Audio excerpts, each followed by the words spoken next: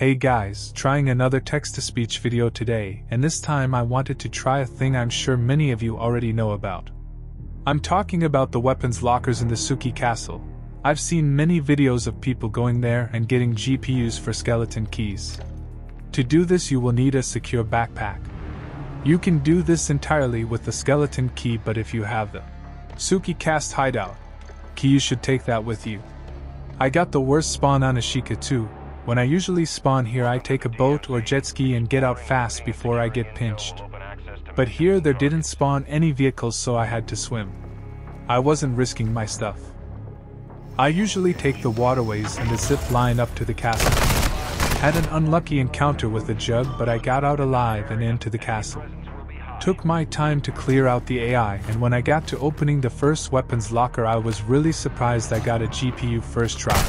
And was being really unsure if I should spend the last use on the skeleton key on another locker.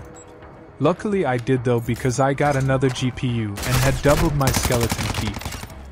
I was feeling good and had not heard any commotion outside, so I took my time to loot the castle and kill the bomb maker, just for fun. Then I swam to the safest extraction and got the hell out.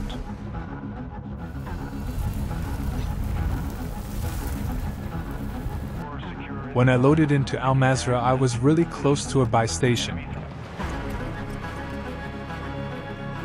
Got to barter for 2 skeleton keys.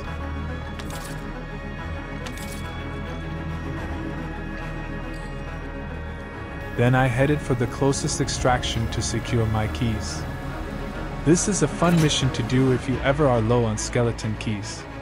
I hope you enjoyed watching. Still have not decided to keep the text-to-speech or if normal text is the way to go. All your feedback helps me a lot. Thanks for all the support lately and thank you for watching.